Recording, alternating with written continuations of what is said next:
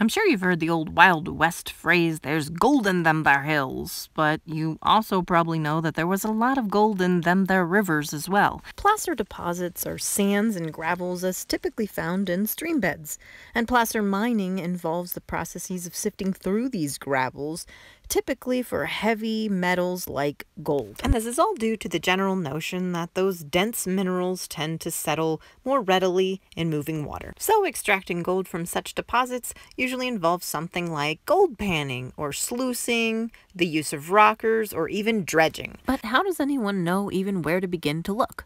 Well, there are actually specific places where heavy minerals like gold tend to settle.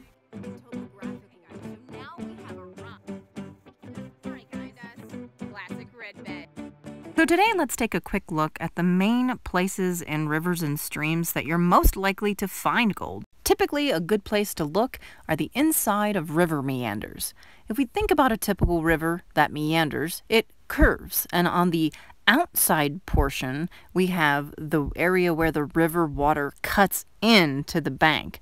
But on the inside portion, that's where the river deposits most of its sediments, and if it contains it, heavy metals like gold. Another target area is just downstream from a tributary that meets the main channel of the river. And you'd still be targeting the inside of the direction of flow, or the inside of the meander.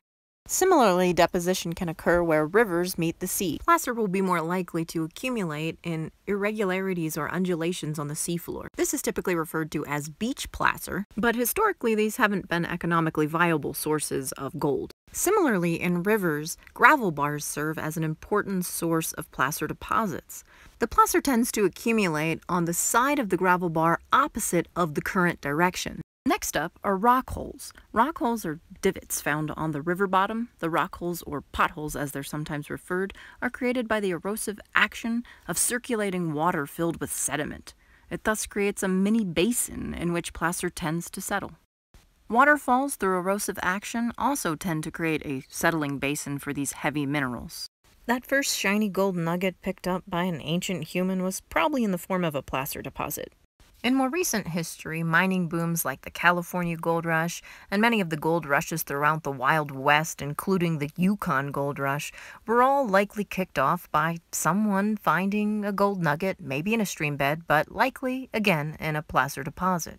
This gold in the rivers hinted at gold in the surrounding hills, for which they were able to locate the lode or hard rock source of the gold if they were lucky enough.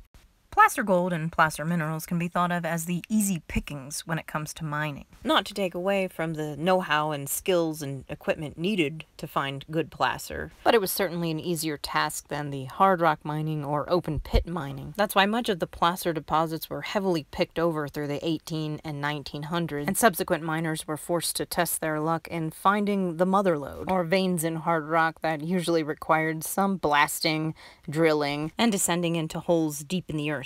Something like gold panning would have been the easier method for finding placer gold, but like I mentioned, a lot of that is pretty much picked over at this point. Later methods involved hydraulic mining, which literally was blasting away at the rock wall with water, lots of water. Another later method included dredging. You can see dredge piles in certain parts of Montana and Sumter, Oregon, where I recently took this video of dredge piles still in that old gold mining town, all the way up to Dawson City, Yukon, home of the Klondike Gold Rush, which is infamously known for its tailing piles visible by satellite.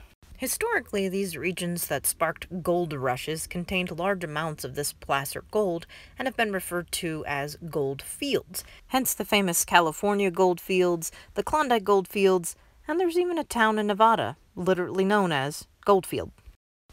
Sometimes gold is also found in places not near any modern river or seaway or waterway at all, but these places were once associated with an old stream channel. These are called paleoplacer deposits. And there's another tremendous source of untapped gold in our waters today, but this time it's not rivers. You might have heard of gold in the deep sea, and while it was historically the dream of mining companies and investors, it is more recently becoming a reality thanks to changes in technology, demand, and global agreements. If you want to learn more about that, check out my video on the biggest gold rush in history that you've never heard of, because it's just beginning now.